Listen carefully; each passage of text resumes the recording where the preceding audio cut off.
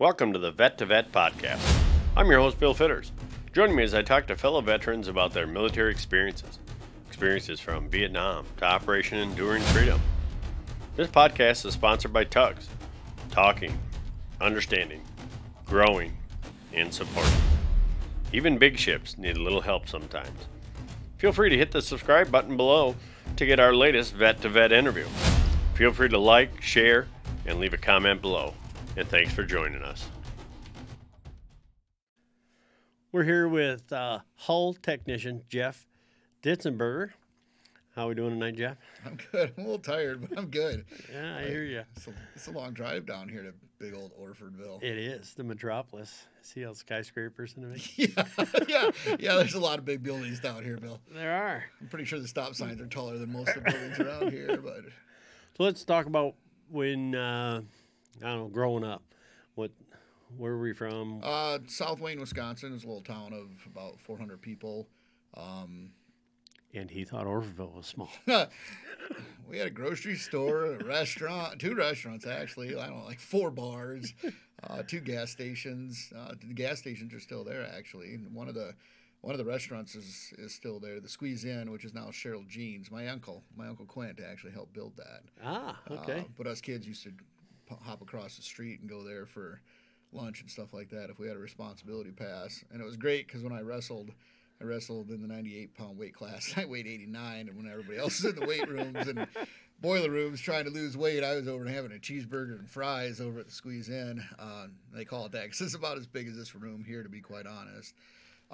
Small dairy farm, family farm. So, and then my uncle and grandfather's farm was just up the road on Dill Road. So we did a lot of stuff back and forth together. And then Dad and my uncle split. I don't know, it was like 84-ish or something like that. They still did some stuff together, but not quite as much as what they were doing before. And then I graduated in 88 from Black Hawk High School. Go Warriors. Hoorah. And they're still called the Warriors, too, which kind of surprises me considering everything that's gone on in the world these days. And then that summer that I graduated, I was 17, and was helping a couple other farmers too, just to make some extra money, and rolled Dad's truck, and a buddy of mine was thrown out the back. He got a scratch on his arm. I didn't get a thing out of it, but it didn't sound like it was going to end real well for me with my parents. Dad went to look at the truck. I actually loaded up my motorcycle and left home and went camping for a weekend. Called Mom that night. I actually went up to Reverend Yeager's campground up by Lone Rock, which is a place that we used to build houses for Habitat for Humanity, and stayed in one of the teepees that night. And called Mom, and I'm like, just go ahead and sign the papers. I'm ready to go in. And I was enlisted in like a week later, and then left another 2 weeks after that, I think, to actually start my boot camp at Great Lakes. I will have to say that first night at Great Lakes, or the first morning at Great Lakes, when they threw the trash cans and stuff down the center of the aisle and whatnot, I'm pretty sure I went into the fetal position and was ready to be back home milking cows again. But ready to face right? Dad. Yeah, it's like, oh, maybe it's not so bad, but no. So it was nice. It was kind of cool. My grandfather went to Great Lakes. My dad went to Great Lakes, and then I went to Great Lakes, and then my brother eventually went to Great Lakes. So yeah, it was kind of cool to kind of keep it all in the family that way. Good family history. My dad actually went to Great Lakes as well with the Navy. Mm-hmm. So your dad was smarter than you were. That's what you're trying to say, Bill. Yeah, well. No offense to any of the other Air Force guys out there. I like all you. It's just Bill that I have an issue with. So. So then we graduated basic. Where'd we go to our school at? I went to a school in Philadelphia, which was a huge culture shock for me because there was like more people in the building that I went to school with than there was in all of South Wayne. But I went to school for welding and plumbing, pipe fitting, firefighting, damage control. I really enjoyed it because I'd always been kind of hands-on. Grams actually had me holding a welder when I was like 12. And it was cool. Met a lot of really cool people there. Had a blast in Philly. Left my mark there, I'm pretty sure. But school was pretty cool. It was honestly, I was glad to be away from home. I really was, and all things considered, it was kind of nice to be kind of trying to come into my own. I was actually I was still dating my high school sweetheart at that time, and then we ended up actually getting married. It was funny. I had to have my parents sign for me to get in the military, and then it wasn't terribly long, really, after my 18th birthday that I was getting hitched, and then once I graduated A school, and I graduated with pretty well. Actually, it was like the first school I ever did good in, and it didn't have recess. So, but after that, then I got orders to Long Beach, California, to the USS Wabash, which was kind of cool too, because I found out later that the pier that I was at, my grandfather's ship was like right around the corner from there. And then Dad's wasn't too far from there either. Oh, so wow. it was kind of like all like, again, like the same. Because I was actually born in Long Beach. My dad was in the service when I was born. Yeah. Right. So one of the first things I did when I got to California is, see if I could find the, St. Mary's Hospital, which was, it's still there, but it's not at all the same. Like it's a lot bigger apparently. And it's actually on a different street, but I did find where it was at. And I thought Philly was a culture shock, but oh my God, California, dude. Yeah. Like, first of all, so Chips was popular back when I was a Right, kid. right. California Highway Patrol show. Ponch and John, yep. There ain't none of those type of ladies out there, first of all. Second of all, the beaches were bare. Like, every time I went to the beach, I'm like, what am I doing here? Very expensive, very culture shockish. The ship that I was on, pretty damn cool, though. It was... funny little story though about like 2 weeks before I got out, I was over on the base, and I heard this voice, and I'm like, oh my God, that sounds like a guy I know. And I go around the corner, and here's my buddy Lance Altman. And Lance and I actually enlisted at the same time. Well, I got held back a week. Well, I was supposed to go with this brewer company, with Milwaukee Brewer Company. I got held back a week because there was a problem with my ankles, and they wanted to make sure it wasn't going to be detrimental. And then they just waived me anyways. But here this whole time that we were in, Lance and I were 2 ships away from each other, never crossed paths that whole time, and then end up, I'm 2 weeks from getting out, he's a week from getting out, and he's like, oh, we should hang out. I'm like, dude, we can hang out back home. Like, I don't want to hang out in California with you. Are you kidding me? But met a lot of really cool people in California. My wife moved out there. Actually, my damage control chief, my chief petty officer, so for our division, repair division, hull techs and damage control guys were in the same division. But damage control were strictly firefighters. I mean, that's all they didn't have any other skills, and to check the fire extinguisher and check the hoses. But hull technicians, we actually fixed stuff. We did ship designs. We did plumbing. We did firefighting systems, all that kind of stuff. I really liked my damage control chief. Like, he was super nice, and he helped me through. I went through a lot of stuff on the ship that kind of paved the way for a lot of other stuff I went through later in life. But Chief Roble, actually, when Facebook came out, like 3 years after I was on Facebook, all of a sudden I get this friend request from him. I'm like, it can't possibly be. Well, sure as heck, here's Chief Roble. And he had actually driven by my place like numerous times on his Harley, going to the biker club that's just up the road from me. So we actually we've gotten together a few times. He's come to the farm a couple times, and this summer he came up. Him and his wife both ride. They came up and got some sweet corn from Luke's Lush's sweet corn stand. I have a little sweet corn stand in the summertime. So yeah, it was kind of a good deal. Neat. I'm trying to figure out why that isn't moving. I don't think it. Let's do this real quick.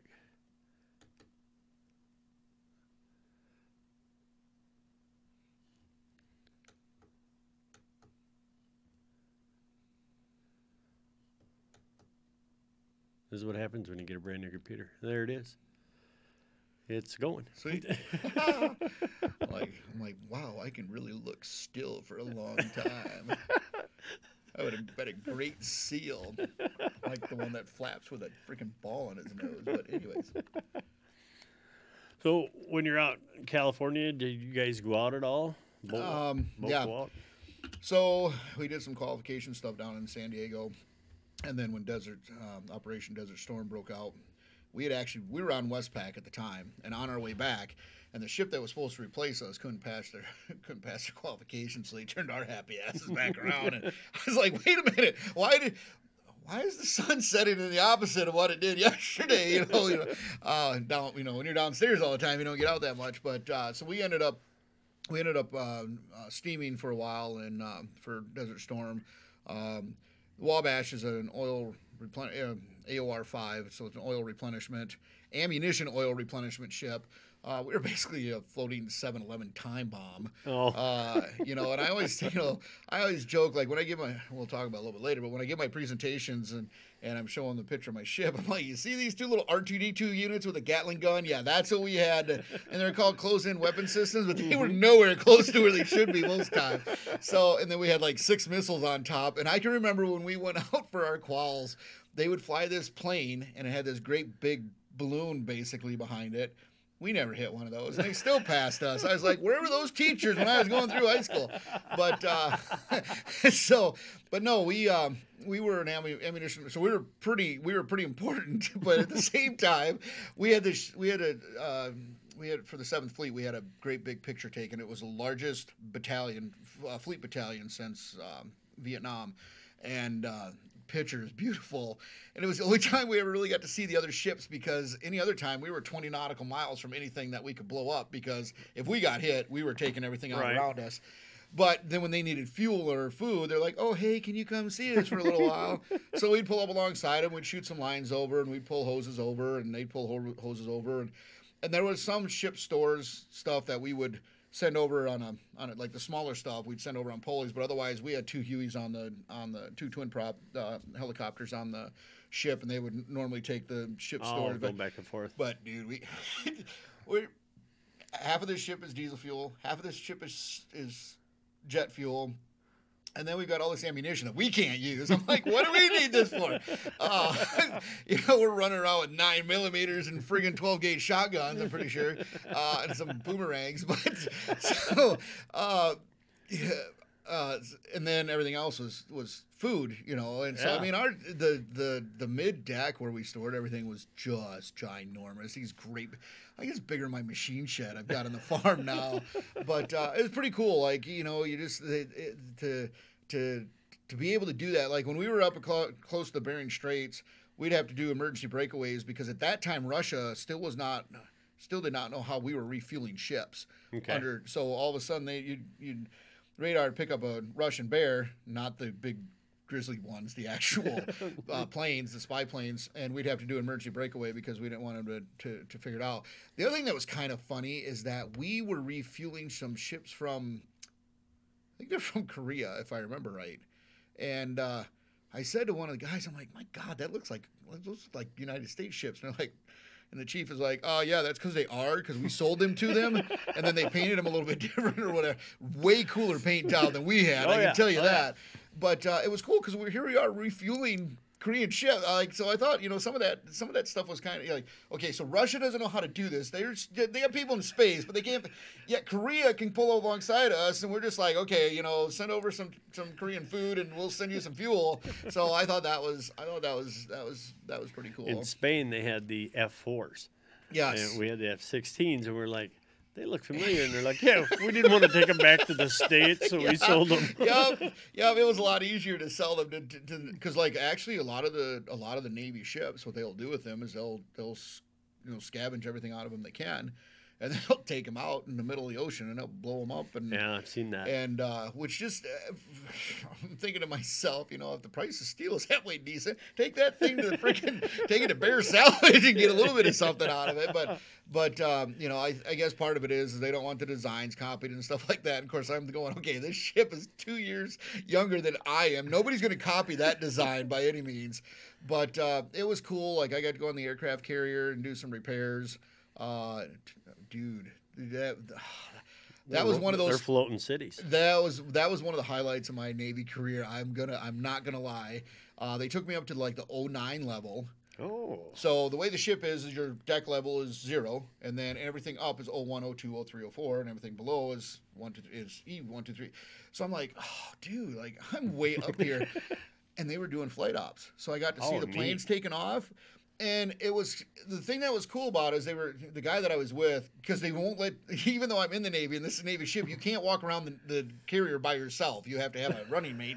And so anyways, so we were walking around or whatever, and then we go up and watch this, and he was telling me how when they catapult those ships, when they catapult those planes off the ship, the plane actually drops off the edge of the deck. Like, you know this. I do. Whatever. You're in the airport. You don't know. Let me tell my story, Bill. You said it was my story. So anyways, drops out and take it, which I thought was really, really cool. Now, the newer aircraft carriers, though, one of the things that they told me, too, is, like, the safety officers and everybody were, like, on the deck. And they show this safety training of one of that was from years ago, where a plane comes in, and as it catches the line snaps, and you actually see a sailor on the ship get cut in half. Yeah. They caught it on film, and they use it as a safety training now. But like the newer carriers, the Reagan and those, they actually have a bubble that the supervisors and stuff are in. You know, so now you've got minimal crew, but to watch them, you know, and you go down into the storage, the garage. The plane garage, there's helicopters, there's planes, there's all and there's just, like, for as far as the eye can see, it's just, you can't describe to someone how awesome that is unless you're actually in there. And then I also I actually got some really good pictures of it. The one of the battleships firing their guns, and I was talking to one of those guys. I got to go over to work on one of those, and I was talking to one of the old salts, and I'm like, so, you know, how accurate are these things? And he's like, we don't need accuracy, kid. He's like, we're going to take out everything in a 30-mile radius. So as long as we're even getting it off of the ship, nobody cares. And it was cool because I found out on those, like, they have to aim the gun a little bit lower than what they actually are, what the actual trajectory is, because the recoil is so much, it actually shifts the ship to the side and pushes it. Yeah. So, and then the other thing I got to do with the battleship is I actually stood, this is my claim to fame story. I actually got to stand security for Cher for the turn back time video. And of course the joke after she straddled that gun was that gun misfired ever since. But I got to have my picture taken with her and stuff like that. And I grew up with Sonny and Cher, my little 13-inch black and white TV, you know, and Mom said the first song I ever sang was I Got You Babe by Sonny and Cher or whatever. And she said I did both parts. I don't know what the hell that's all about. I'm going to black your mom. Right? Blackmail your mom Exactly. till we get that video. Exactly. And then the only other really fun story about my Navy career. I mean, I enjoyed my Navy career, but I'm kind of that guy that's like, I wouldn't go, you know, I wouldn't give it up for $1 million, but I wouldn't go back for $2 million. I had a chief, my chief, not my damage control chief, but my hull tech chief was a power hungry individual, and it really saw. I mean, when I enlisted at 17, Billy, I actually thought I'd be in for 20. And then after a couple of things, I mean, I got knocked down, reduction in rank for something I didn't really do. You know, I mean, this chief sent me to executive officer mast 5 times, and finally the 5th time, the XO was like, I got to send you the guy. I'm like, so you still can't prove anything because I didn't do anything wrong, but because this guy's got it out for me, you know. And when I first got on, I mean, we did a whole ship's, we had to redo the entire mess deck. All the piping, everything, all the steam line, everything. So instead of becoming a mess cook, when I had to do my mess duty stuff, the chief and the executive officer were like, hey, how about if we just have you do all the welding stuff for us? And I'm like, while you're here. Right. I got 4 letters of commendation from the captain within my first year on the ship, you know. And I mean, I was, you know, shit hot squared away, as they used to call us. And then this guy gets on board, and of course, I might have had a little bit of a chip on my shoulder because so when I got done doing all of the work for the mess deck, then I got to go up in the officers' mess deck, and I actually got to be an officer mess cook. And of course, this one officer was like, "Hey, can you make me a frame for like my VCR?" I'm like, "You're just VCRs and TVs? Like, we don't even how like." So, anyways, I did. I made this really cool bracket. Well, then a bunch of the other officers found out about it, so I made a whole bunch of them. Well, then the cool thing was that like they ate breakfast and then they did whatever. They didn't, you know, so you didn't have to be there for all the meals. But the cook that was up there, like the officers had steak and like made to order omelets and stuff like that. I'm like, I'm good. I'm staying up here. But anyways, we picked up some midshipmen in Japan when we were out.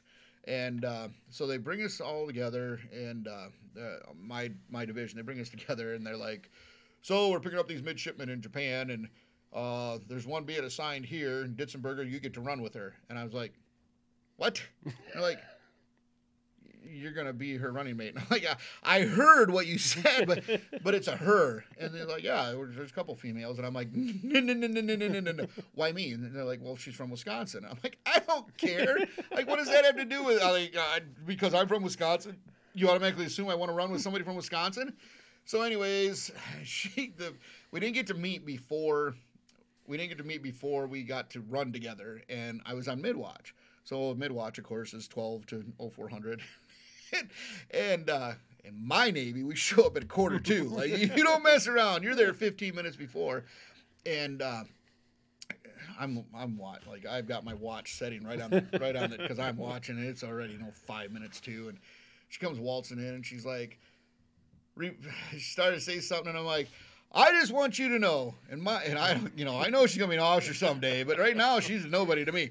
I want you to know that in my Navy we show up fit, and all of a sudden I hear this. Oh my God, it's little Jeff Ditzenberger, and I looked up, and here was a gal that I had built houses with for Habitat for Humanity. Oh my! And I was just like, oh my God, Becky! She's like, you recognize me? I'm like, not really, because you're. And I started hearing myself saying, you're a lot prettier than you used to be. But I stopped. I said, yeah, you're a lot taller than you used to be. Which everybody's tall to me because I, 5'7" or whatever. But dude, it was the coolest. Like, it was really, really cool. And it was funny that happened. That was one of those life events that was kind of good because when I first met her at Habitat, she was sweet, super sweet gal. But Coke bottle glasses and plain hair and kind of pudgy, and I'm like, nope.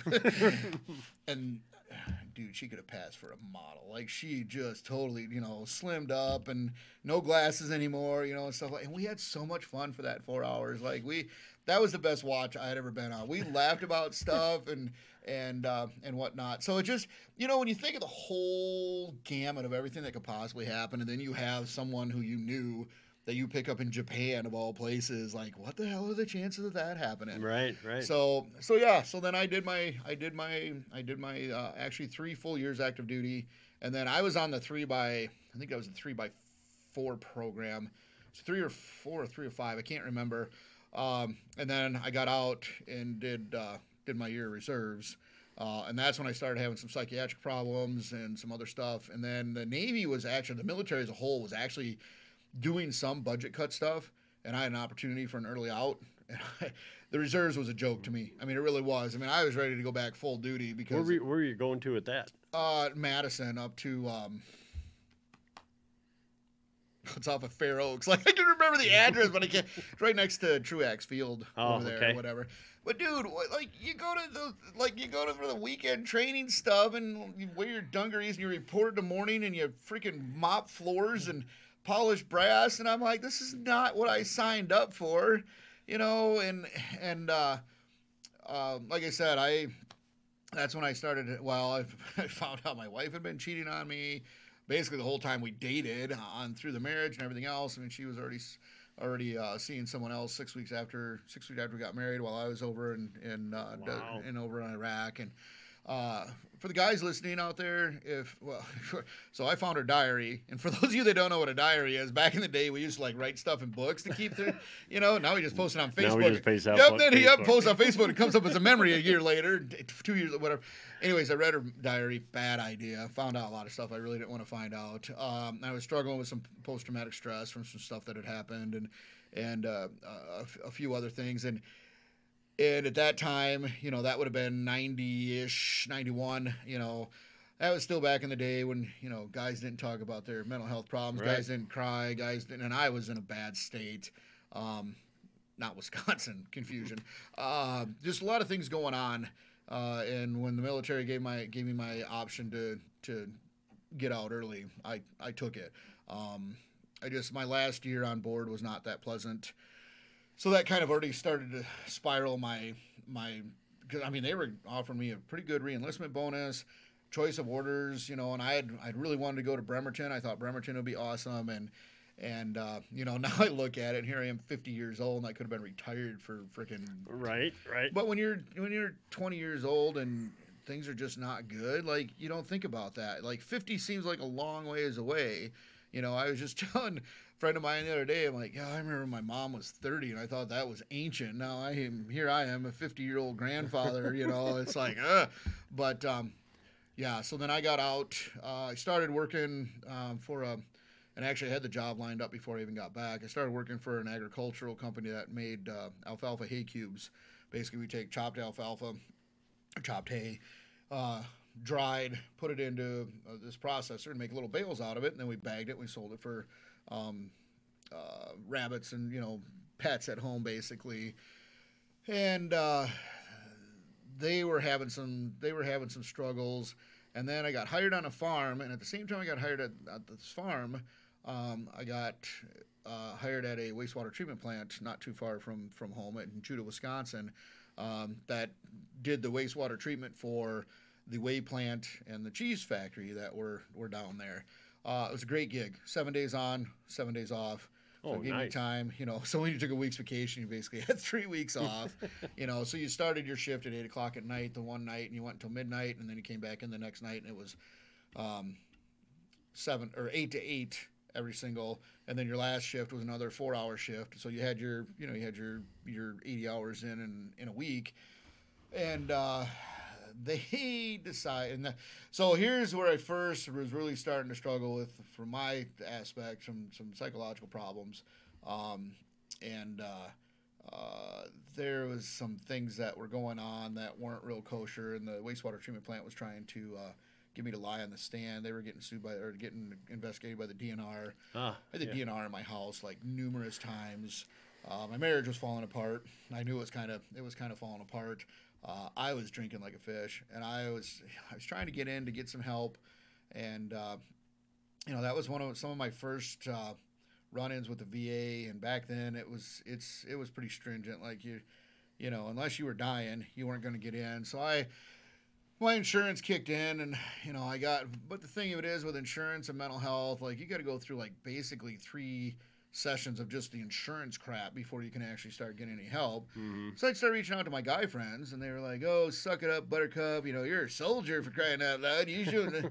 And so then you start putting a little bit of some bourbon in your freaking coffee in the morning, and then, dude, I damn near put it in my Fruit Loops, and then I was putting it into my coffee to go to work, drinking that throughout the day, and then at lunch go down to the bar and have a burger and a beer, and then on the way home grab another 12-pack of something or a bottle of something, and hammer that down, and still functioning physically, but mentally I was going into a place, Billy, that wasn't good.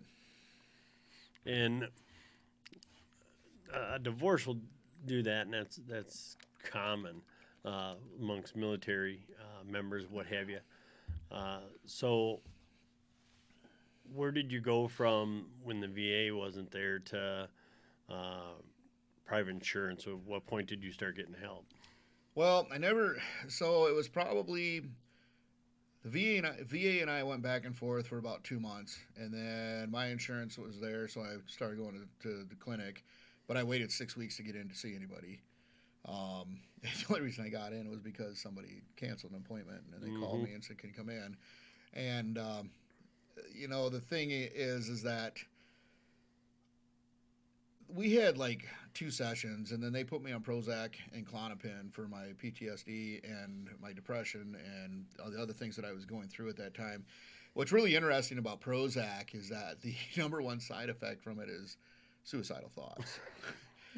So it's like, oh, this is great. Like, and I had already been having some suicidal thoughts at that point in time.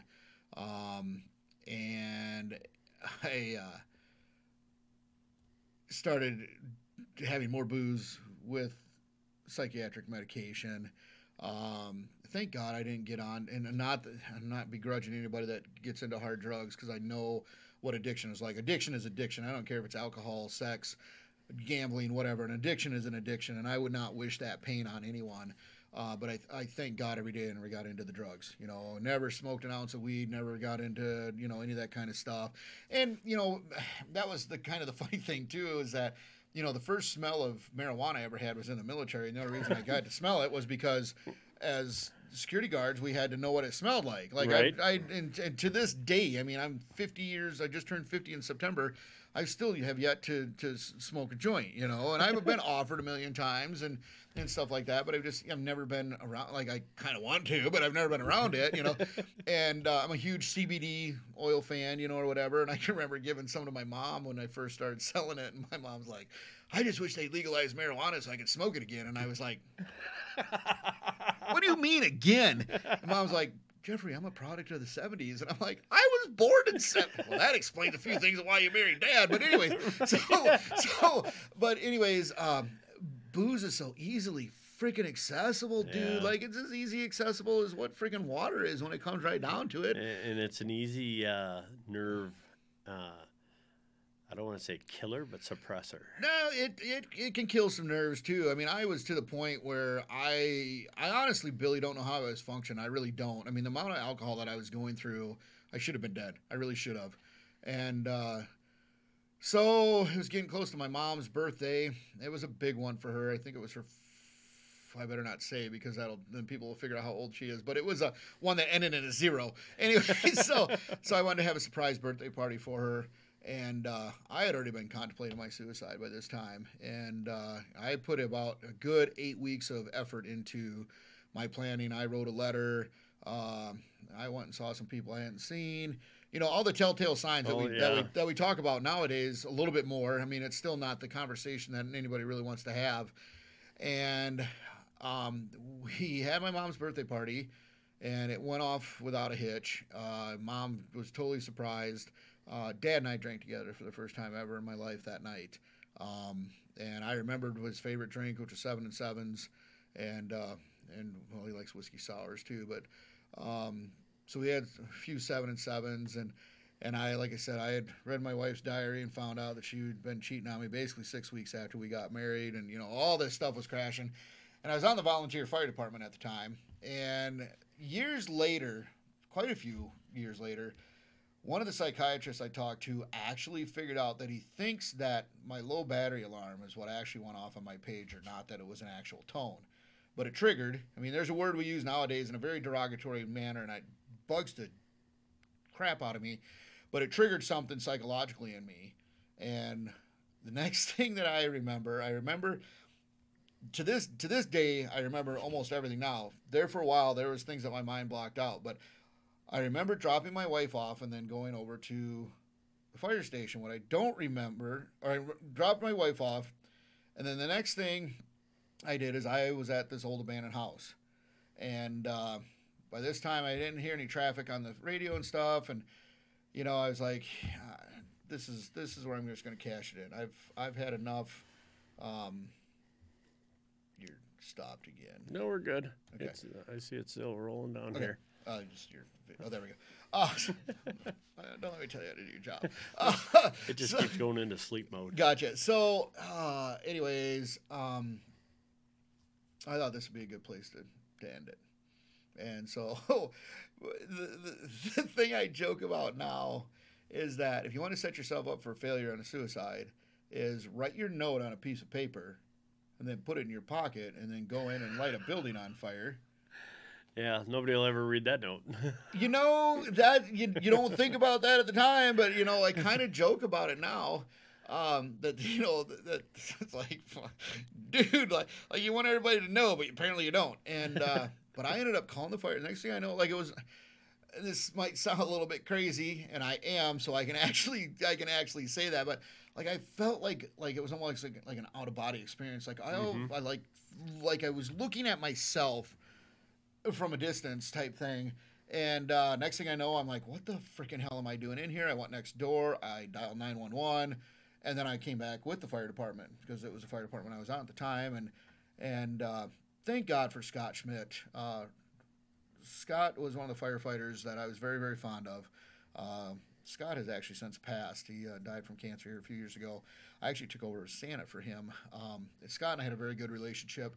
But he said something, you know, and he's like, Ditz, something's not right. Something's not right. And I'm like, no, I'm good, you know, whatever.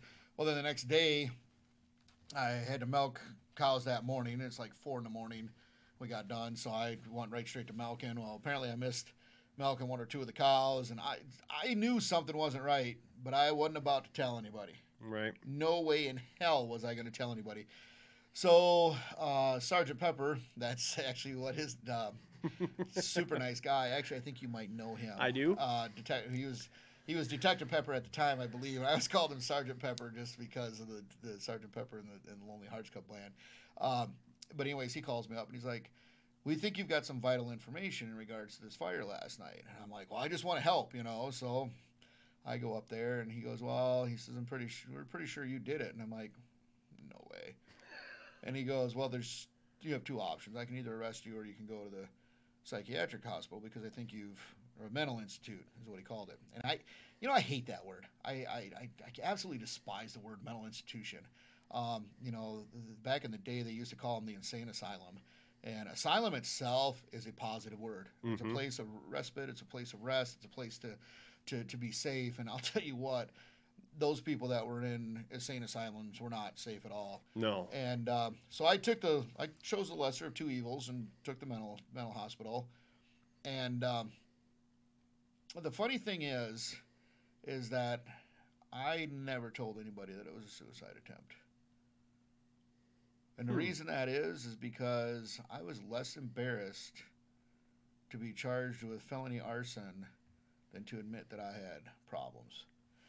But really, that 3-day stint in the mental institution, which was on 4 West at the time, up at St. Clair Hospital, was one of the most amazing experiences I've ever had in my life. Like, everybody was the same. Everybody understood that what you were going through. Nobody told you to suck it up, Buttercup. Nobody told you to have another drink. There was a guy up there that swore to God that he was a chicken and he was the nicest freaking man I ever met. Like, we had very in-depth conversations just every once in a while, and we laugh about it, and I have a deeper appreciation after seeing what I saw, because after my emergency detention, they took me in handcuffs, which is very humbling, up to the courthouse, had my hearing. They let me go on signature bail, charged me with felony arson, and I'm listening to them read this, and it's potential of 20 years in prison. And I'm like, dude, like, nope, don't tell him, don't tell him, don't tell him, don't tell him, don't tell him that you got problems, don't tell him, So then, it was front page news, volunteer firefighter charged with arson. Ditzenberger's not a very common name, so everybody knew me, and I don't know, it was probably about a week after everything, I admitted myself back into Fort West. And it was my only safe place. We talk about safe places now and make jokes of them and stuff, but sometimes people need that, Bill. Sometimes people need some place to go where they do feel safe. And I don't give a damn if there's anybody that thinks that that's weak or whatever. Like, it's tough to make that decision to put yourself back into that position. The only good thing about it is that I had the opportunity to get myself back out of there whenever I wanted to. Yeah, it was voluntary. Yep. So it was nice to have some of that control back. So then you go through all the court hearings, and it's in the freaking paper. Every freaking court hearing was in the paper. And then they ended up, so they gave me 9 months county jail, 5 years probation, and then $10,000 in restitution to pay back this abandoned house that I burned, to pay back the insurance company, which the property values went up after they bulldozed that house down anyway. So I kind of felt like I was doing the guy a favor, but whatever. Anyways, so then so I did my jail time. I actually had another suicide attempt when I was suicide thought attempt when I was in jail. Got put on solitary confinement. So what made you think of it while you were in jail? Just like the whole loss of freedom and lack of control, and I got it good. I mean, I was on Huber, so I got to go to work and stuff like that, and they pack you this wonderful sack lunch with butter on your bread and bologna. I hate butter on my bread. I'm like, where's the freaking slice of cheese, for crying out loud? At least the bread was fresh. I mean, they're good people. I mean, don't get me wrong. You screwed up, Ditzenberger. You're gonna get shit food. Crappy food. Sorry. So then, but it was not. The company I was working for, we were on the road quite a bit during the day, so we'd get stopped at McDonald's and stuff like that. So I'd eat my Cheetos and my freaking Nutter Butters and the choke down the sandwich or whatever. So then after that suicide attempt in jail, the funny thing is one of the jailers had actually dated his daughter. One of the jailers came up to me and he's like, dude, so what can I do? And I'm like, tell them to get me some freaking help. And he goes, just ask. He goes, I got into Greene County Human Services, and I met a guy by the name of Rob Miles, and Rob is phenomenal. Rob's actually still there. We're good friends now. We talk quite a bit. So I got into some group therapy, and that helped. And then I was seeing Dr. Beck, and actually, I know Dr. Beck actually helps Monroe Theater Guild, so I see him now once in a while and stuff like that. But we never talked about the word suicide. Still, to this point, we still have not talked about suicide at all. So then I did my time, and I actually got out early and got to do some community service instead.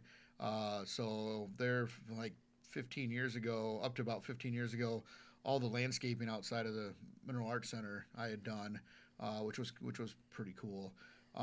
In the meantime, just before I went into jail, the Dr. Beck had said, find something that you enjoy that, will take your mind off of this. So that's when country line dancing was speaking. Yep. I don't know why they call it country line dancing, because there's no rock and roll line dancing, but they call it country line dancing.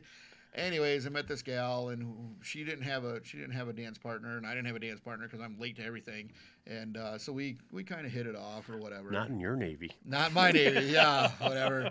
So YMCA boys. Anyways, fuck off, Bill. Anyways, so we but I wasn't interested in a relationship with her really, and she's like, what do I need to do to get you to go out with me? And I was going into jail, so I didn't really care at this point. And I'm like, I don't know, lose 70 pounds in your attitude, and we'll talk.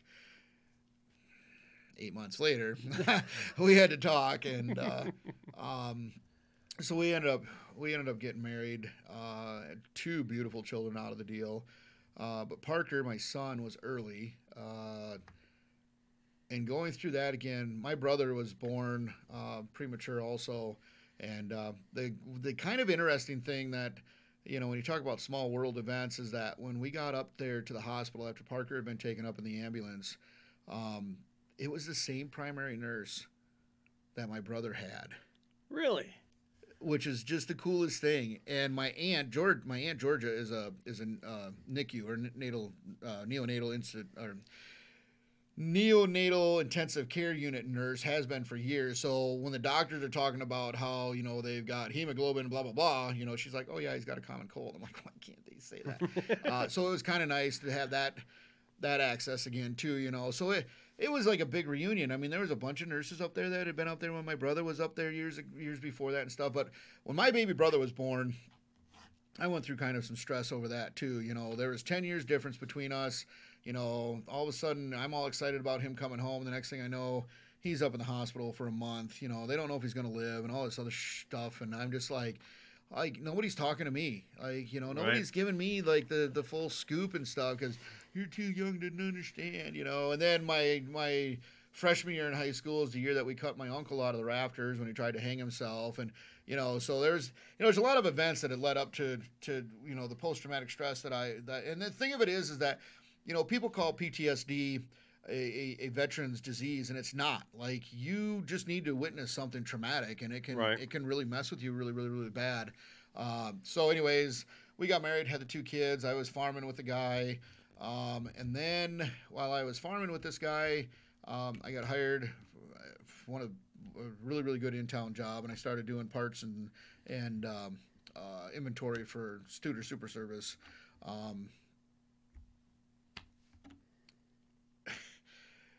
Then started having marriage problems again. I wouldn't call myself abusive, but my stepson, we had a bad night, really bad night, where I did not keep my emotions in check. I've talked about this before, but he was old enough to know better, but it doesn't make it right. I mean, he was crapping all over my house, And I was back in the bottle a bit, which was against my probation.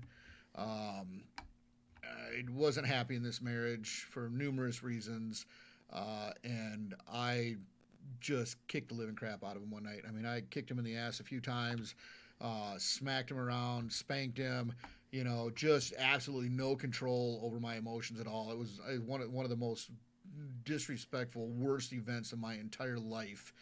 And the next day I talked to the babysitter, and I'm like, I need some help. I can't. Well, then all of a sudden I'm on a probation hold, and all kinds of shit going on that right back because it's expensive to go to get therapy. Mm-hmm. It's expensive to go to talk to doctors and stuff, and so I started to self-medicate again and got kind of back in that same mode, and then so they couldn't get me in anywhere. So then I ended up signing up for an anger management class over in Lafayette County, and it was really kind of surreal, Bill. When I went into that class, there was the gal that facilitated it was very anti-men. Basically said that only men can abuse, women can't, which I could prove her wrong numerous times. And everybody else that was there was court ordered to be there. I was there voluntarily, but I did get quite a bit out of that, and then ended up getting divorced again anyways, so my first wife gets pregnant by my best friend. We get divorced. I mean, that was kind of an easy one.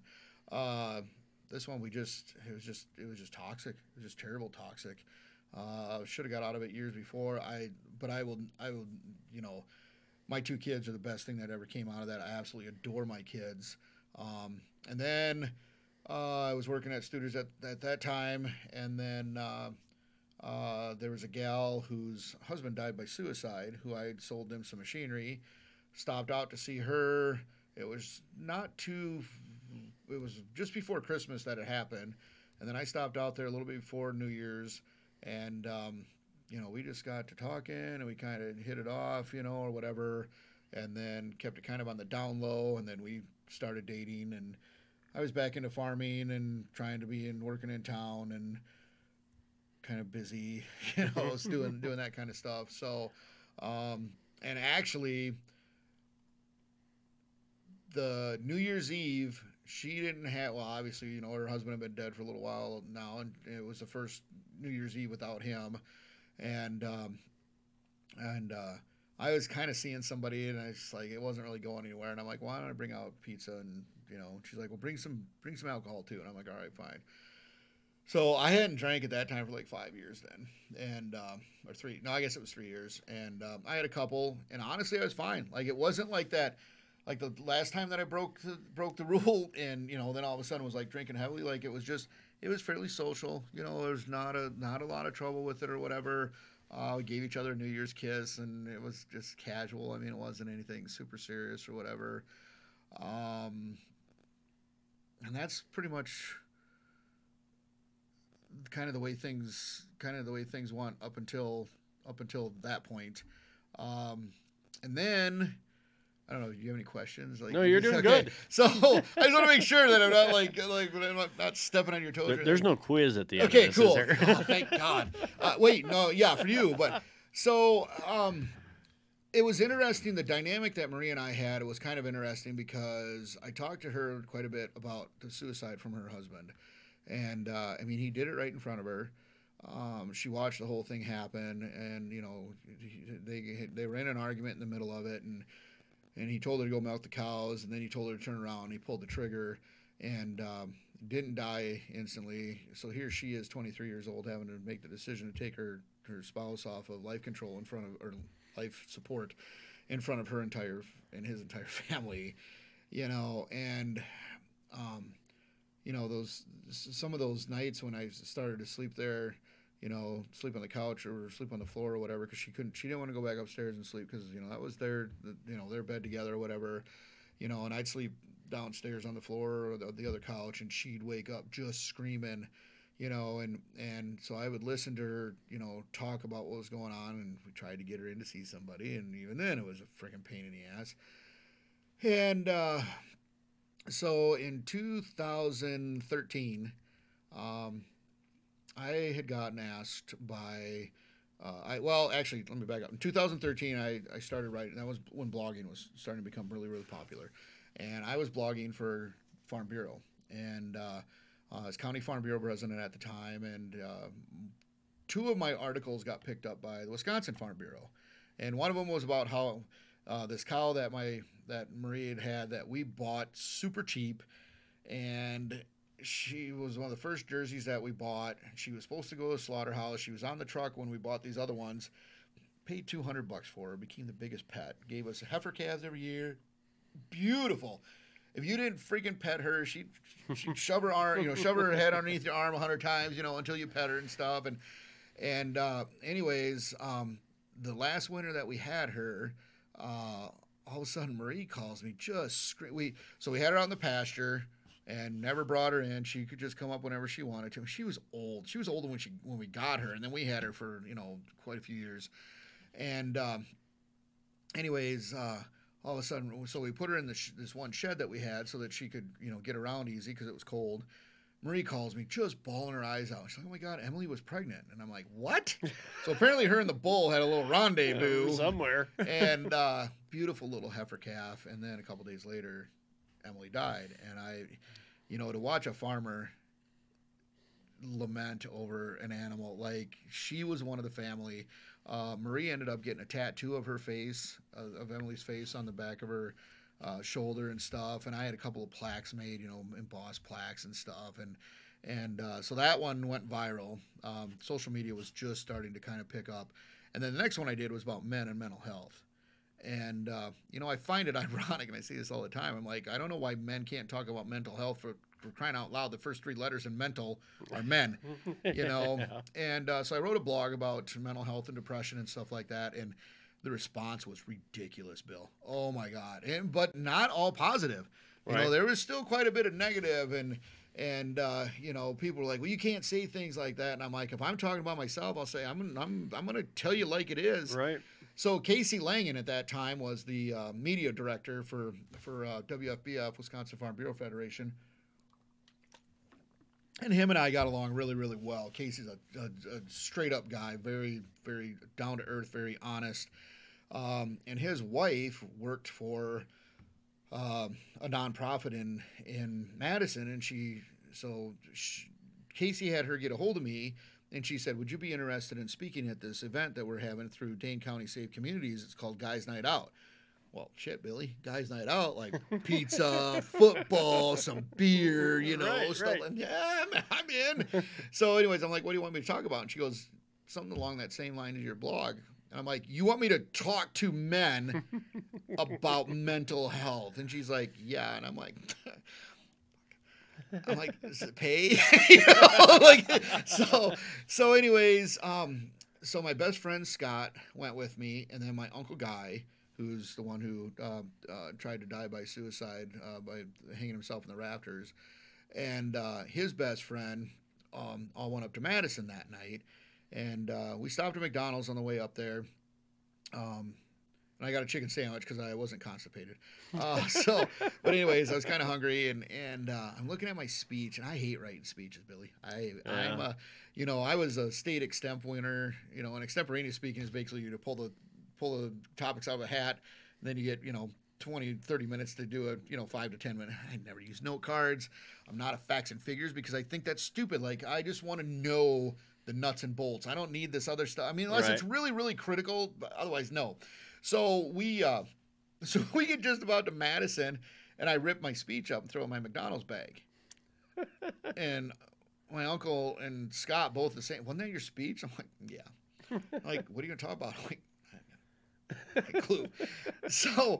But I said, I'm not inspired. Like, I don't, like, when I sit down to write, like, and it's done. Right. Same thing with speeches. If somebody came in and said, hey, Ditz, we want you to talk about this. Dick Meskey, who was my ag teacher, was always like, Ditzenberger, you're that guy that if you can't dazzle them with brilliance, you're going to baffle them with bullshit. And I'm like, I don't know what that means, but thank you. So anyways, we get up in there, and we're talking. They introduced me, and so the first thing is we walk in, and it's not all guys. And I'm like, nobody's supposed to invite the girls to guys' night out. Like, who the hell's idea was this? So now I got to think of new jokes because I can't tell, my blonde jokes and my wife jokes and my girlfriend jokes, stuff like that. So, anyways, and people started coming up and introducing themselves and stuff, and I'm like, God, this is a crowd that is not, because I'm thinking, I can like I was thinking I could relate it to agriculture. Like, these people probably don't even know that there's farmers, for crying out loud. So they were introducing me, and they started talking about, mentioned that I was in the Navy or whatever. So I get up there, and I was kind of explaining my Navy career, and it clicked. And I was like, so when I was in the Navy, we were on the second largest displacement ship next to an aircraft carrier.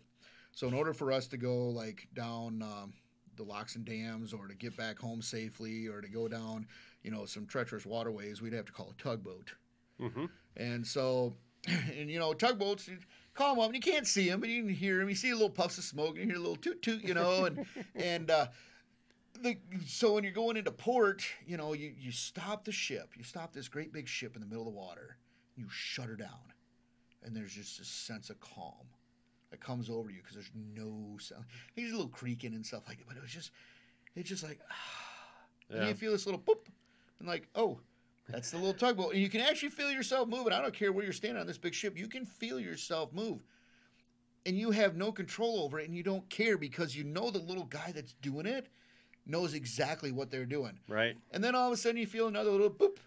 And then, voice comes along across the loudspeakers, safe at, they don't call it safe at port, but you're safe at home, basically. Same thing going down treacherous waterways. They get you down through there because you can't maneuver very good by yourselves because you're a big, big ship. And I said, this is like life. Like, what if you could call somebody when you're having a rough, when you're in rough seas, or you need to get home safe, or you just need to feel safe, or you need to feel calm. And, so we're on the way home, and now I'm just invigorated because everybody came up to me afterwards, and they're, oh my God, this was the best speech I've ever heard, blah, blah, blah, blah, still no pay, but whatever, So on the way home, I says to Scott, Scott, I said, dude, I want to start a nonprofit. And he's like, well, you already farm. And I'm like, no, I want a nonprofit that doesn't have as much government regulation. And then I found out that was a crock of crap too. Right. I used to not have any gray hair, and then I started a nonprofit. Now, between kids and starting a nonprofit. But anyways, I'm like, no, I want to start a nonprofit that helps people. I was inspired tonight. I want to get guys to open up about the crap that's going on within them, and not just guys, but we're the ones that struggle. I mean, women talk about their mental health all the time and whatnot. And so anyways, I sent him an email at 2:00 in the morning because I woke up and I'm like, oh, yeah, we're going to base this off of a tugboat. So I came up with an acronym, TUGS, because, in the military, everything's an acronym. Right. Talking, understanding, growing, and supporting. And we have a tagline that's, even big ships need a little help sometime. Right. And so I sent it off, and of course Scott calls me the next morning. He's like, dude, what the hell are you doing sending me an email at 2:00? And I'm like, but I was excited. I didn't want to forget this or whatever, And nowadays, you send a text message at 2:00 in the morning, it's nobody's business. But apparently back then it was kind of frowned upon.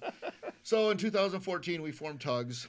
Scott's my vice president and also my TUG. But the idea behind TUGS is that it's that person that you can talk to that's not biased, that's not your spouse. Scott's my best friend, but Scott's so so one day I sent Scott a text, and I'm like, dude, I'm having the crappiest day ever. He's like, why? What's the matter? And the way it works is as the TUG, you say, do you need me to talk? Do you need me to call you? Do you need me to listen? What do you need me to do? And so Scott's like, what's going on? What do you need me to do? And I'm like, just listen. And he's like, all right, fine. So I'm texting him. I'm like, so I specifically asked Marie to put leftovers in my lunchbox, and she packed me some crappy sandwich. And he's like, are you freaking serious? This is what you're upset about? And I'm like, yeah. And he's like, dude, get over it. Brutal honesty. That's part of it. The other part is when the guy that I farm with got cancer 4 years ago, and I literally bawled my eyes out for almost an hour straight, not being it. Scott was the guy that listened to it on the other end. Non-judgmental, and all I said, Scott, I got some bad news. I need to talk to you. Please call me as soon as you can. Scott called me. And he goes, what do you need? And I said, I just need you to listen. That's all I need you to do. You just shut up. Don't. And part of the problem in our society, Bill, is that we have been trained somehow, and I don't know what makes us do this, but so many of us in society have been trained to listen to respond instead of listen to listen. And that's the idea behind Tugs, is we also train people how to listen to listen. Because a lot of times people that contact me aren't necessarily in a full crisis situation. They just want somebody to fucking listen and not judge. Right. They want that opportunity to be vocal. And, for guys, for us, it's different. Like, you probably heard the same thing. Quit crying. I'll give you something to cry about. Right. What is wrong with crying? God gave us that ability to do that.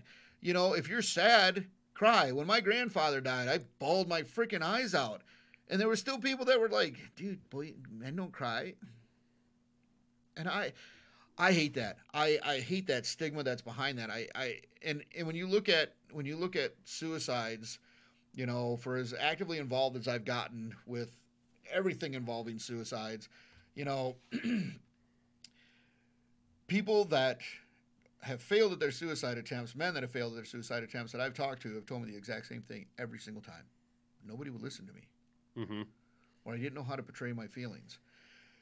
And we tell men that they have to be strong. We tell our young boys from day one, you need to be strong. You need to be strong. You need to be strong. Well, sometimes being strong means letting it all out instead of keeping it all in.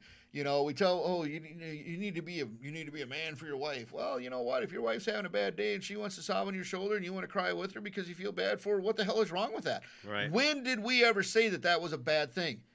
Why do we say that it's a bad thing? Well, who wrote these rules to begin with? Exactly. And that's one of the, that's one of my core values with Tugs, is to get rid of all of those stigmas that go along with it. When somebody, people, they laugh, my little guys laughing when I say this. So I've been diagnosed with PTSD. I've been diagnosed with bipolar 2, which is just a step above bipolar 1. But if I'm going to do it, I'm going to do it right. I'm going to excel at this bipolarism. Depression, some borderline personality disorder. But I have like 5 different anxieties. I have relationship anxiety. I have speaking in front of people anxiety. And I speak in front of lots of people. And people are like, oh, how'd you cure it? I'm like, there is no cure. Right. Like there are drugs that help, and I'm not on any drugs anymore. I have taken some. I'm telling you right now, folks, if a doctor recommends it, give it a shot and talk to them. Have the conversation with them and say, this is working or this is not working. Help them with adjust your levels. I actually take CBD every day. I swear by it. I'm off of $1,800 worth of psychotic drugs because of it. But that's me. It may not work for everybody. Some people like to go to therapists. Some people like to just come and talk to me. Like, I just, nobody knows this yet. I just got qualified as a mental health life coach. I'm also going to be taking classes in January to become a peer specialist. And in order to become a peer specialist, you have to have lived-in experience. So after I get my peer specialist certification, then I'm going to get specialized in addiction recovery and mental health recovery, and be able to help people that are trying to get themselves better. Like they're not in that immediate crisis situation. They've kind of gotten past that point. But I'll talk to anybody. I'm also QPR certified, which is question, persuade, and refer. And we tell everybody it's like CPR for mental health, but it's basically for me to be able, I can train people now to be able to come up to you, Bill, and say, hey, Bill, are you thinking about killing yourself today? And if you say yes, what do we need to do to help you? And then you go into the persuade part. You know what, Bill? There's people that like you. Ditzenberger kind of likes you. Like, you want to be around for him, don't you? Right. But you get that persuade to tell them what their value is, because we as people don't tell ourselves our own value nearly enough. Right. And the people around us aren't going to tell us most of the time. Everybody's in a, cutthroat society type thing. You don't hear good things at work all the time and stuff like that. My montage is I teach people to love themselves first, because if you don't love and respect yourself first, you can't help anybody else anyways. And I True. know there's probably people that are listening like, dude, that's the stupidest thing I ever heard of. But think about it. Who do you wake up with first thing every morning? Yourself. Who's the first person you see in the mirror? Yourself. Who's the person who sits in the driver's seat with you on your way to work? You know, all those things involve you. So you're with yourself 24 hours a day, Right. 7 days a week. But then you get the persuade part out of it.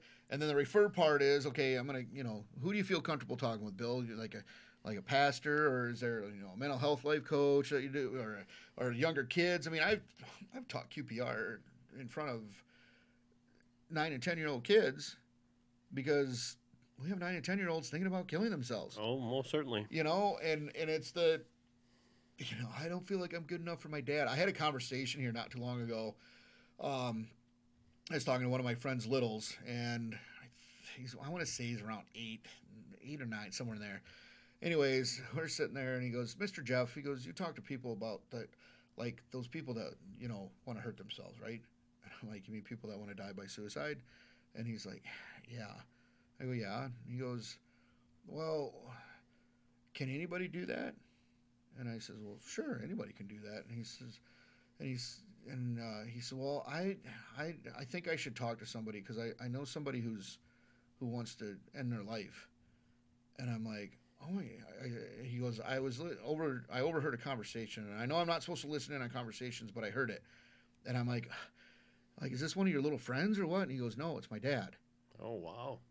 And the thing of it is that, you know, we've kind of got to the point in society, Bill, where we talk about, you know, we talk about cancer, we talk about sexual abuse, we talk about pedophilia, we talk about all these other bad things that are happening in society. We're still not talking about mental health. We as veterans are hit by it probably worse than anybody, you know. So you've got the, you know, the interesting part of the veterans that I work with is twofold. Is one, you know, 90% of them are men who've been told their entire life not to talk about their feelings. The flip side of it are the females that are veterans that I talk to, that are like, well, everybody thinks because we were female we didn't go through the same stuff, so we don't want to talk about it. You know, so there's both sides of that. And when I tell people that they can talk to their kids about suicide, they're like, no, I can't. Why not? We'll talk to our kids about sex and making sure that they don't get pregnant early on, but yet we don't want to talk about suicide or about mental health. And I've got a female friend who just recently even said to me, she's like, oh, I'm having a rough day, but I got to be strong for the kids. And I'm like, no, you don't. Right. She goes, yes, I do. And I go, no, you don't. I says, here's what you need to do. So you need to sit down with your children, and you need to say, hey, mom's having a bad day. Mm-hmm. And we're going to come up with a plan. So if mom's having a bad day, we're going to have like a safe word, for lack of better terms. If mom says hippopotamus, you better stop doing what you're doing. You better go to your room, you know, or whatever. And I said, because now you're doing a couple things. One, you're making it okay for that conversation to happen. Mm-hmm. The kids are suddenly hearing, oh, so having a bad day is okay, and you can talk to somebody about it, which is going to give them their opportunity to say, Mom, when I say penguin, I just need you to sit and talk with me because I'm having a rough day. Right. Opens that door. And then when they become functioning adults and they get into relationships or they get into jobs and stuff like that, now they're going to be that person that either someone's going to come and talk to, and they're not going to judge them, or they're going to find that person that they can be open with, you know. And now we've suddenly bridged that gap, and we've taken one of those stigmas right out of the equation right from the get-go. So I don't know how much of my information you wanted, Bill. That is basically, you know, kind of my story in a nutshell. But it's just funny how, you know, a ship in my military career, like I think about this, like what if I would have joined the Air Force? Like what would my acronym be, you know, or something? But I mean, it's kind of cool how that whole thing just, you know, came together yeah, it's nice to we're probably maybe at 2 to 3% of the people that we're talking to, getting them to get to this point, but at least the conversations are starting to happen. Well, I can tell you from 17 years of dealing law enforcement with a lot of suicides, that the conversation, whether it be with the parents, a friend, a male friend, probably could have saved me a lot of investigation time, and also a lot of having to go up and say sorry to the parents. And for anybody out there that's listening that is thinking about suicide, my biggest thing is your family asking me why you did it. And I don't know you. How am I supposed to answer that? I think you and I have talked about this before. And they want answers. Yeah. And why put people you care about in that position? Just talk. So my little is 13, 14 now, but when she was 13, we were talking, and she actually went to Southern Wisconsin, Southwest CAP, which is the community action program, and they had given me an award for my work with suicide awareness and mental health, and she asked a ton of questions. But it was funny then, a few weeks later, she sends me this message on Facebook, and she's like, hey, so, like, you do shirts for your nonprofit, right? And I'm like, yeah. And she goes, do you ever put sayings on them? And I'm like, well, right now we have all the, hotline numbers and stuff like that. And she's like, well, I think you should do one, and you should put a saying on it. And I'm like, well, do you have something in mind, And she's like, yeah, so suicide doesn't end depression. It just passes it on to somebody else. And it does. And Billy, it hits me hard when I literally teared up. And she's like, I was just reading through some quotes, and that one really means a lot. That one really meant a lot to me. And she's right. When in the thing that I tell people all the time, especially like when I do QPR trainings and stuff like that, you hear that a lot. Why don't I have that conversation? Well, I'll tell you what. It's better to have that conversation. The conversation about suicide is a lot less hard than listening to 15 minutes of a eulogy and explaining to the family, or knowing that you could have done something and didn't, and trying to face the family. I can remember when a young lad in Monroe died by suicide, and my son Parker at that time was like 14 or 15 and had a Twitter account, which I had no idea. I wasn't that bad of a parent, but anyways, he had. People were just saying about, oh, we're so sorry, or, oh, I wish we would have said something, or, oh, I wish we... And Parker's like, what difference does it make to him now? He's not here anymore. You can wish all you want. You should have done it in the first place. Now you need to go help his family. And he got lambasted, like these people. And I said to Parker, I says, you're spot on, dude. I said, I can't help you in this situation because I don't have a Twitter account, so I can't respond. But I'm like, dude, hold your ground, because you're right.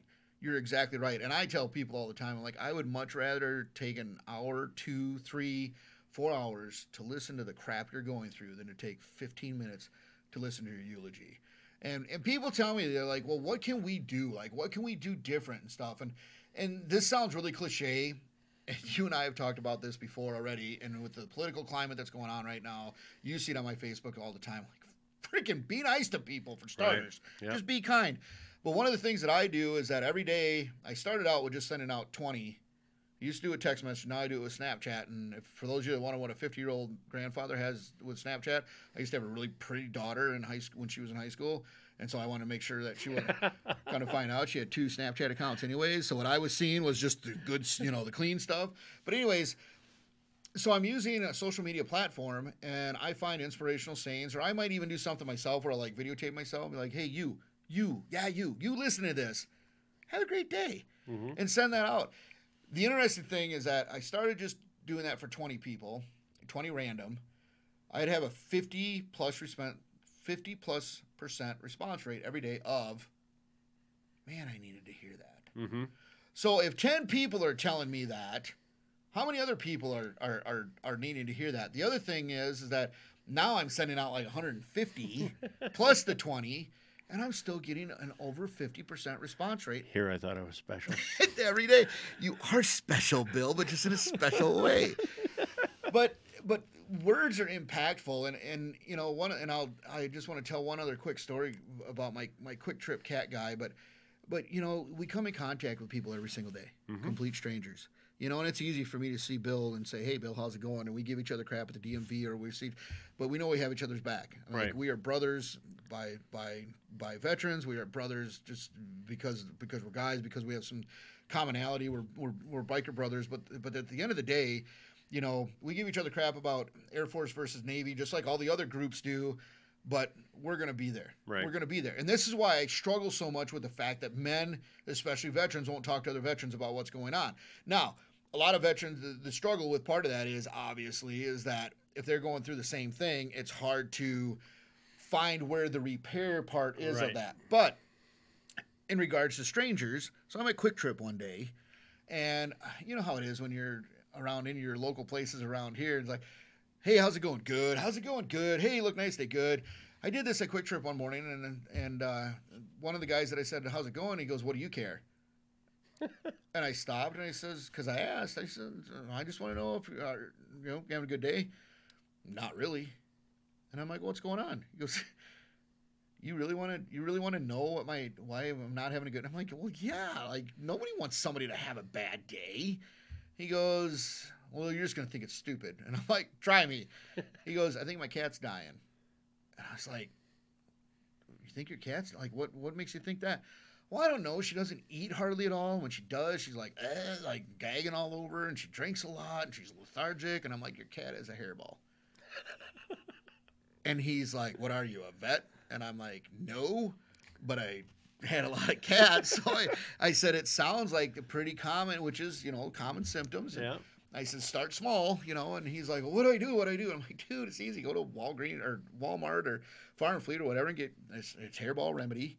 You feed it to it, and the cat will barf up the friggin' hairball, and life will be good. And he's like, oh, okay. I'm like, hey, by the way, have a good day. He's like, thanks.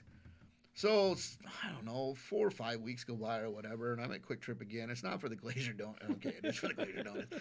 But anyways, I'm getting ready to buy my breakfast, and this hand slams down next to me. And I hear this voice go, I'm buying this man's breakfast this morning. And I turn around and hear it's Cat Guy. Ah. And that's all I know him by to this day, Billy, because I've never asked him his name. And I'm like, you don't have to do that. And he goes, oh, we need to have a talk. And I was like, okay. So he goes, can we talk outside? And he goes, sure. So we go outside. He goes, do you remember me? And I go, yeah, you're the hairball cat guy. Or I said, you're the cat guy. He goes, you were right. My cat had a hairball. And I'm like, is everything okay? And she's like, oh, dude, yeah, she's happy herself. Everything's great and whatnot. And I'm like, that's really, really awesome. And I said, well, good. I'm glad you had a good day. He says, no, you need to know some more. And I go, okay. He goes, so I had just moved here a couple weeks before this. From the other side of the United States. When I got here, the job I came here for was no longer here for me. Oh. I have literally moved my entire life to here. I have no family here, no friends here, nothing but my cat. And I told myself that morning, if my cat dies, I'm dying with my cat. Wow. And I said, you mean suicide? He goes, yeah. And I think about that every single day. Every single day we have the opportunity to affect someone in a positive manner. Every single day we can take 3, 4, 5 minutes out of our day to change the course of somebody's history. Mm-hmm. And it's just by basically being nice. We don't have to agree on everything. It doesn't have to be all sunshine and rainbows and unicorns and stuff like that. But, unless it's a social injustice, why can't we agree to disagree on things and just be freaking kind to each other? I'm in. I agree. 100%. And the other thing is one of the common mistakes we make when it comes to mental health and when it comes to depression, that kind of stuff, is another thing that, is becoming very popular right now. It's called toxic positivity. Mm-hmm. And you don't have to, cheer up, Billy, it's going to be better. You don't have to do that. You can simply say to somebody, man, I hear you. Mm-hmm. Yep. Sometimes, and I have a little cartoon thing that I use on Facebook once in a while, and it's like the brain and the heart, and they like, do you need, are you okay? And they're like, no. Do you want to talk about it? No. And the heart just sits down next to the brain, and they just sit there, and you see a little smile on the brain. Sometimes that's all we need. Yeah. We don't need the, buck up, it'll be okay. Yeah, that's all great and fine and dandy, but sometimes it's a little bit over the top too, and it sends the wrong message on that way too, because we're all human. We're all going to have bad days. We're all going to have challenges, and there's nothing wrong with that. It's okay to not be okay. Yeah. Yeah. It's still going. I still see the counter going. So we're still good.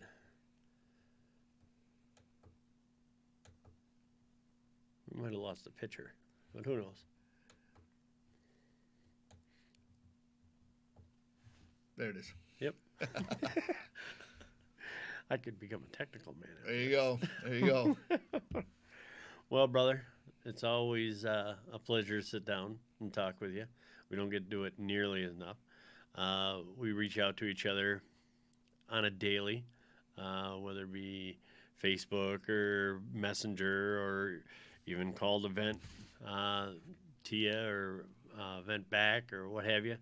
And I wish you'd answer your phone more often, though. I wish I didn't have to work as much. like Bill's version of swiping right is the end the call button. I'm just giving you crap. I know you never know. I mean, you just call and I know, depending on what the question is or whatever. But I got a kick out of that like the last 4 or 5 times on a call, which have been nothing super important. But I'm like, did you just kick me to voicemail?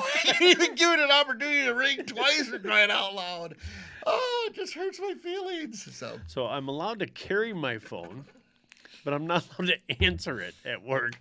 It's yeah. So hey, when I stood security, we were allowed to carry a gun, but we couldn't shoot it unless we were told to. So I feel your pain, Billy. I feel your pain. Oh my. Well, brother, to the end. You bet. All right. You bet. All right, y'all. Remember, head up. Keep marching forward.